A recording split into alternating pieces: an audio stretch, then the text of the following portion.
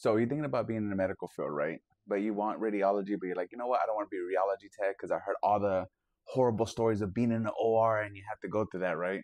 Well, another program you can go through and you're still in radiology, which is a great career, is actually growing, unfortunately. But radiation therapy. You ever thought about radiation therapy?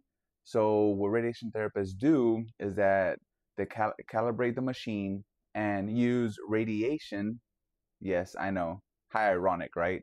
We protect ourselves from radiation because we don't want cancer, but then we give radiation to kill cancer. How does that work? But anyway, that's what it is. So that's what a radiation therapy does.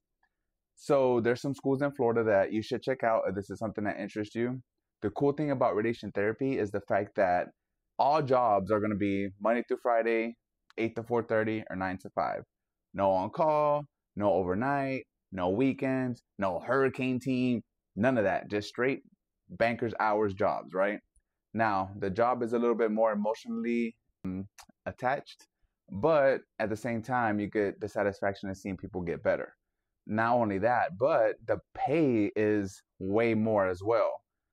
Statistically speaking, radiation therapists make between 90 to 110,000 a year, and it's also a 2-year program, just like X-ray, just like nursing, and something to look forward to. Anyway, the schools are Florida State College in Jacksonville, Hillsborough College, and then there's Kaiser University and Fort Lauderdale campus only.